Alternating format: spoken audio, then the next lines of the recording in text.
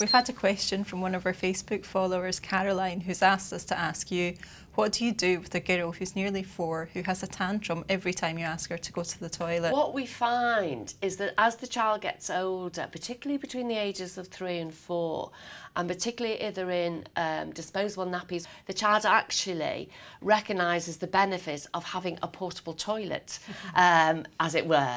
And from the child's point of view, this is so convenient. I can wee and poo where I am. I don't have to stop what I'm doing. I don't have to come in from playing out.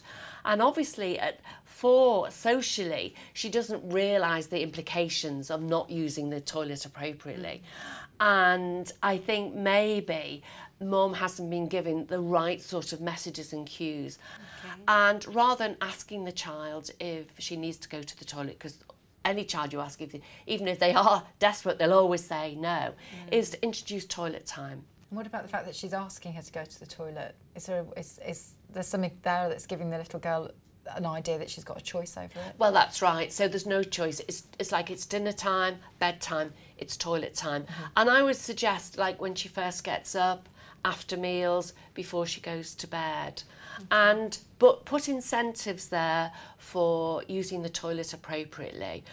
Is there an issue with the toilet? Some children do not like sitting on the toilet. They're frightened of the hole. You can get a variety of toilet seat covers in patterns.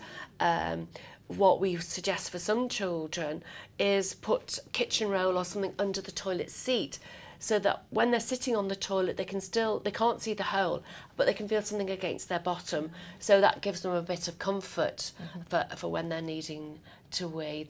So there are lots of tips and hints that we can give parents to encourage. But I think that the key thing is consistency, not give in to tantrums. It is the absolute key.